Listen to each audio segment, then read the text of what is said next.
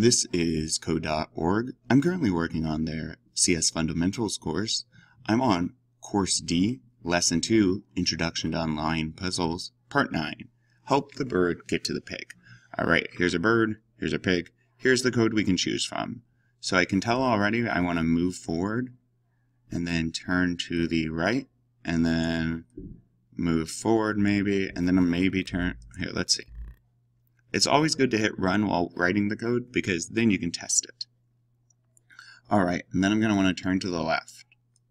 I just messed things up.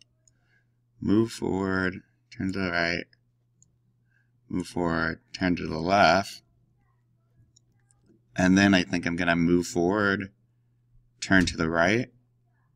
Here, let's see.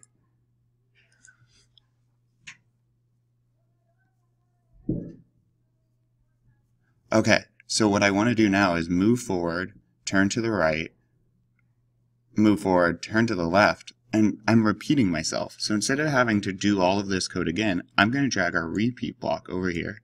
I'm going to put a number 2 because I think I need to do it all twice. I'm going to drop in our code, and this code, anything in between the top of the pink and the bottom of the pink, is now going to run twice. So it's going to go forward, left, zoop, forward, right, forward, left. Let's try it.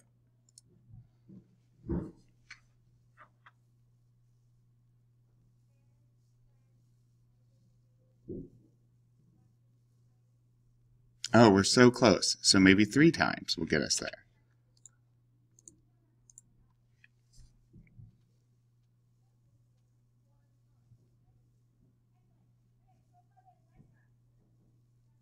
Forward, and we did it. Awesome. So the repeat block is really handy because, well, honestly, we can write less code and still do the same stuff. So this is how I used it.